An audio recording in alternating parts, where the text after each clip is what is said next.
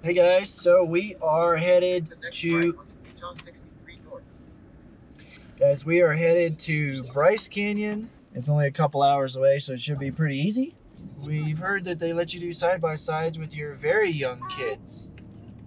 So, Jeffrey's our youngest. He's about to turn 3 in a week, about 30 days. So, we're going to give it a shot and we'll let you guys know.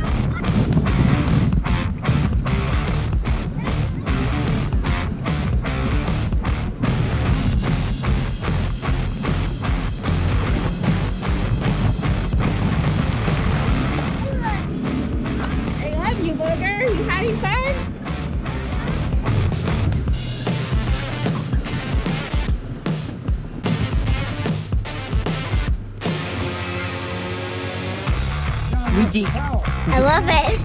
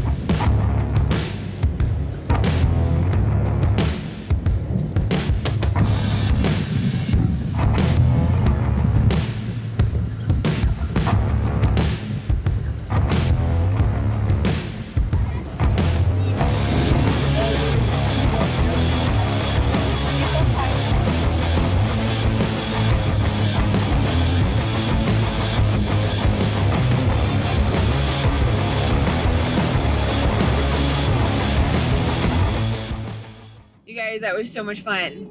We just got finished doing the ATV tour at Ruby's ATV tours, I think. Just outside of Bryce Canyon National Park, right before you get there. It's absolutely so much fun. That was a blast. And they even let the super young kids go. Yes, we were able to bring all 4 of the boys, no problem, no questions asked. The only thing they asked us to do was to bring our own car seat because for our 2-year-old. Because his head and neck are not quite strong enough to hold the DOT helmet. The DOT helmets. So